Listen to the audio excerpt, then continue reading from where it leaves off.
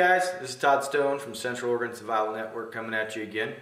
Hey, today I want to talk to you and do a video about homemade armor. Well, this will be my homemade armor project basically. And this will be probably the first video of many.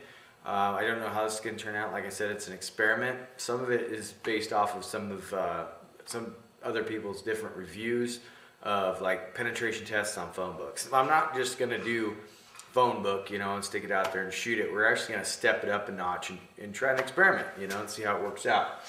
And it is based off of the phone book theory. And these are actually thinner phone books than your larger ones.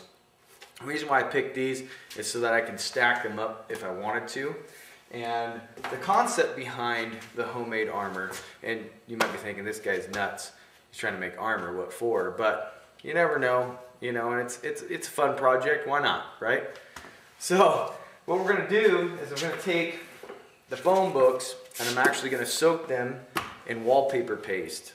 And the theory behind it is I'm actually going to take them out, I'm going to compress them between two 1/8 inch, well, it doesn't matter what size steel I use, but I'm going to compress them and I'm going to bake them in an oven.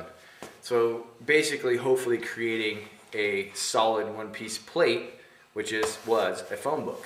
Then I'm going to take the phone books, and we'll do a close-up here. Then I'm going to take the two phone books, and you can make this whatever size depending on what you need it for, and well, we'll see if it works anyway. So what we'll do is we're going to take two phone books, and I'm actually, after these have become hopefully hardened bricks, we're going to put the phone books in between two pieces of, well, first we'll set our 1/8 inch plate steel, and we're going to actually harden that. And it's kind of a poor man tempering. You're going to heat it up, heat it up, and flash it. Before we do that, of course, we drill holes in it because after you flash it and harden it, it becomes kind of hard to do. So what we're going to do is we're going to get the plate of steel, put our phone books down, and here's where we kind of step it up a little bit and it comes into the theory.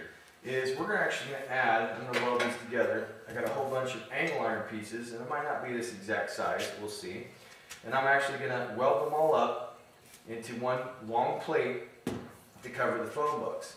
Then after we're done with that, we're going to take another piece that we've hardened of 1/8 inch, and we're going to put it on top, and we're going to harden that 1/8 inch piece also.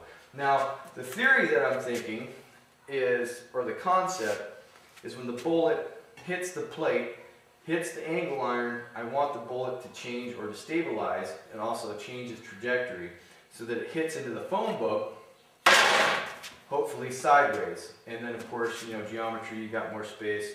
Instead of going through a smaller space, it's going to be going through a longer space at an angle. So, in theory, we're going to harden all the plates of steel, all the steel that we're using, we're going to harden. After, of course, we drill it 4 bolts to bolt this all together.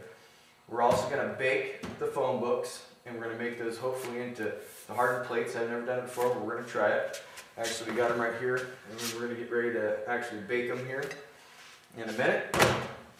And then we're going to assemble it all, and I might actually, if it does come out to a nice brick, I might actually just do a penetration test to show you guys the difference between just a regular phone book and one that's actually been baked and made into a plate, which I don't know if it's gonna work. Like I said, it's an experiment, so we're going to try it out, and I'll let you know if it fails or not fails.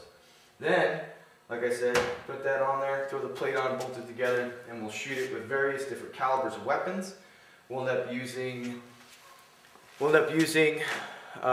everything from a 22 to a 223. Now, of course, the 223 is the one that larger caliber rifles that we want to stop the bullet from.